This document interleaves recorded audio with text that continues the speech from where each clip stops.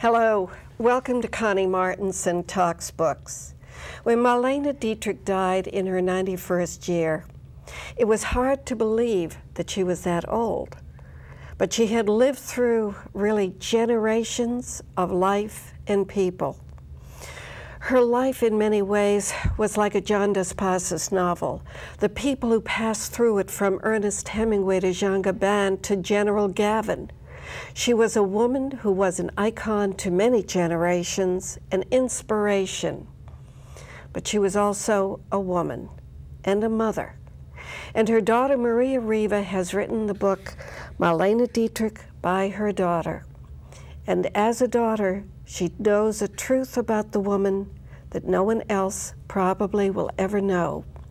But she's put it into this book, but it reads like a novel. The book is published by Knopf, and we'll be back after a short pause. At first, we didn't know what to think. He said he was gay. We thought we had done something. I was so angry, so hurt. We didn't know where to turn. Talking to other families at Parents' Flag was a lifesaver. Now we're closer than ever. She's the same daughter she always was. We love him just as much as always. Parents' Flag helped us through it. You are not alone. Talk to us. We understand. For the Parents Helpline nearest you, call 1-800-4FAMILY. We're going for a ride in the car. Hey, mama, mama. Hey, daddy, daddy. Buckle me into my safety seat. My safety seat. Watching the world from my safety seat as we go for a ride in the car, car, car. When we want to go near or far, far, far, we'll be safe when we ride in the car.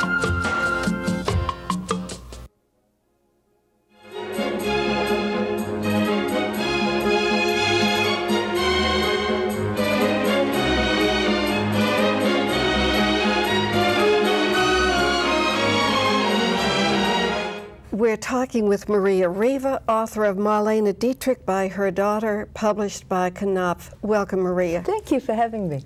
And I said this read like a novel, and as I was thinking, it really is not unlike a Tom Jones picaresque novel that begins in Germany with her birth and 91 years later in Paris. And as a mother, in a way, she was a Don Quixote, making you, in some respects, a Sancho Panza.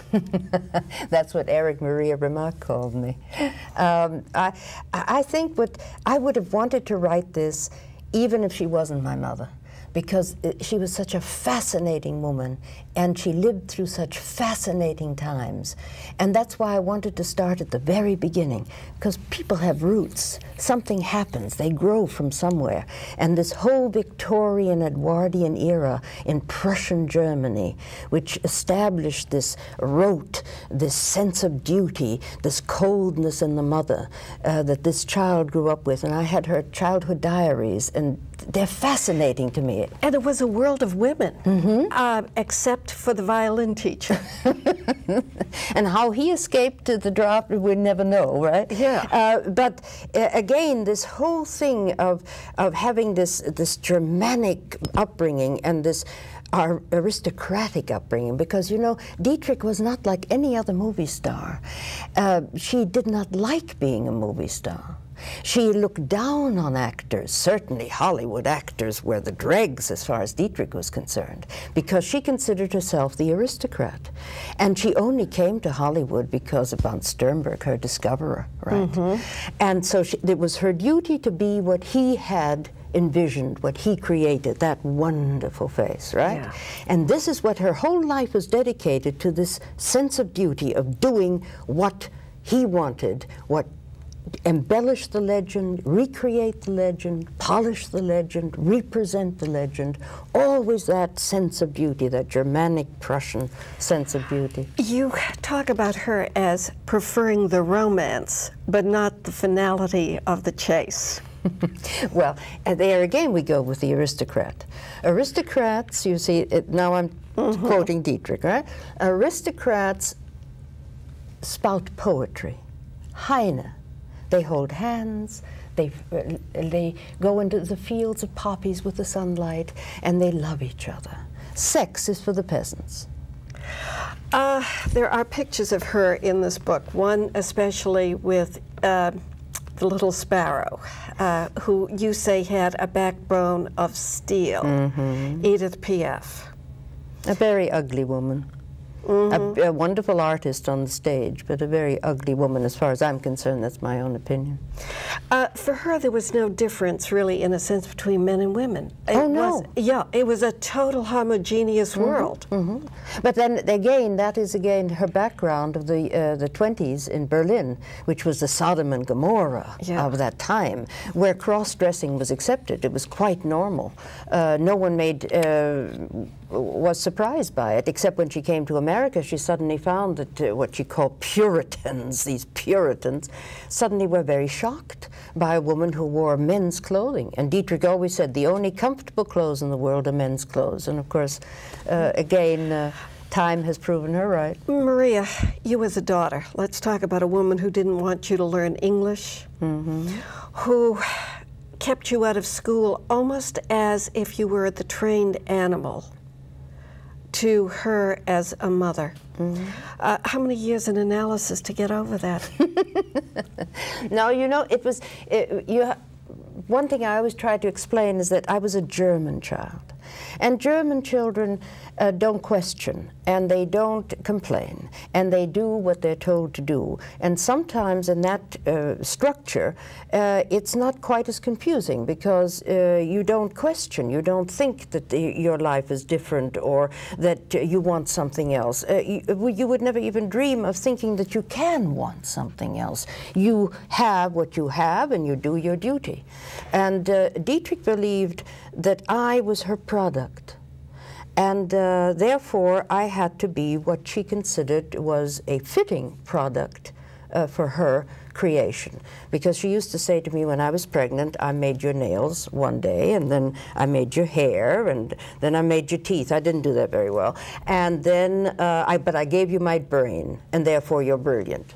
You see?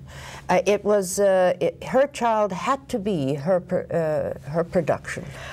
People have commented about, at age 15, you're being raped, seduced, etc., by another woman, that she had put you in that apartment. Do you think she was really aware of what was happening? Oh, I do not think that Dietrich ever was aware of reality. She created her own world, she created her own reality, and because of her fame and her power, society permitted it and agreed with her. When you say that the sky is green, and the world says, oh yes, if you say the sky is green, then of course we agree. It must be green. You can't really blame somebody for feeling that omnipotent, you see. Maria, I remember you as an actress in the early days of television. And very you were early days. Yeah, but you were very talented. And I always wondered, I wonder what happened to her career. I read this book and I see you gave it up to be her Sancho Panza, to be the one who traveled and advised and became the mother to the child. Well, actually, I gave it up in order to have a happy marriage and to not fall into the trap of success. I was given a contract in Hollywood, and it would have meant moving my family out to California when live television went to film. And my husband's work was in New York, and I knew the pitfalls that might await that situation. And so I gave it up and had 2 more children, which is much better than a career, much better. Marlene, as a grandmother, because there's a year where she is having something done to her legs, and she sends your sons a photograph of her leg with steel pins saying, this is why I can't send you any money for Christmas. It was done a bit more cruelly than that. You're so nice, you see, you can't even say the words. No money this Christmas. That's a Dietrich line. Yeah. She had to be in control. Whether she was in control through sarcasm, or she was in control through manipulation, or she was in control through any means that she at hand, she had to control any situation. She controlled her life, she controlled her legend, she did that brilliantly. we wouldn't be here talking about it if it wasn't. But what's interesting is life plays a dirty trick. She couldn't control age. But she couldn't control also her own lack of knowledge of what real love was. I think the Dietrich's tragedy, the story of Dietrich is really a tragedy, because I do not believe that she ever knew what real love was or ever felt what real love could be. She accepted the adulation of very brilliant men, many, many men, as though she were on an altar and the worshippers were coming with gifts. The icon. And she took it and then was for them everything they'd ever dreamt of, because she was a magnificent actress in life, much more so than on the screen. But it was also this sort of borderline madness of being able to be whatever you want to be without conscious thought. It wasn't calculated. It wasn't a Joan Crawford. Who would say, I will say this in order to achieve this, in order to get there, in order to have this. No, no, no. Dietrich just was, suddenly, out of nowhere. She was exactly what this particular man or that woman or this situation called for, without conscious thought, and then could switch in a second and be something else. It's a little eerie to live with that kind of person. Because where is reality? But that's what you said earlier. I mean, there she is with Erich Maria Remarque, one of the great writers, and she's lusting, what, after Jean Gabin at that time? Oh, yes, and also Gavin, and also Ambassador Kennedy. Poor Boney, as we called Remarque, went through quite a lot. And of course, there's a point where she says, well, you played with Joe's children on the beach. Do you remember that period? Oh, yes. They, to me, the Kennedy family in 1939, 38 and 39, in the south of France, were for me the epitome of everything that I really would have liked to have been. First of all, they were all slender, you know, and I was fat. Then they had no pimples, and I had pimples. And they were free, and they were American, and I was, you know, the all European child. I had to be a European, I had to be German, I had to be this. And they were free, and they were Americans, and they had a big family, and they talked together, and they sat at long tables and ate together. I thought that was, you know, just a fairy tale.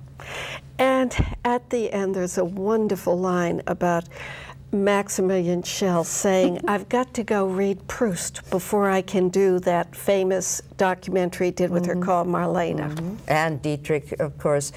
I had set this documentary up, and my mother called me up in Switzerland. She was in Paris, and she said, Proust? He has to go and read Proust to talk to a movie star? You know, the poor Max, he really nearly lost his job on that one. And at the bottom is sort of talk about farewell to arms, farewell to beauty, just a gigolo. Her self-humor, you know, Dietrich had what Mae West had, and I think that's why they were pals. They were not only neighbors of each other at Paramount dressing rooms, but they had this ability at their very best, to laugh at their own creation of themselves. And they truly were people who created themselves. And maybe in a way that was the best creation of all, is Marlene Dietrich. But Maria, I think you've done a superb job in this. I mean, really reading it, if you didn't even know that those names you're reading were famous names, there's such a flow and such an intrigue to the plot of her life. Oh, thank you. A writer could not have created anything better. Will you autograph my book? Thank you very much. And we'll be back after a short pause. Thank you.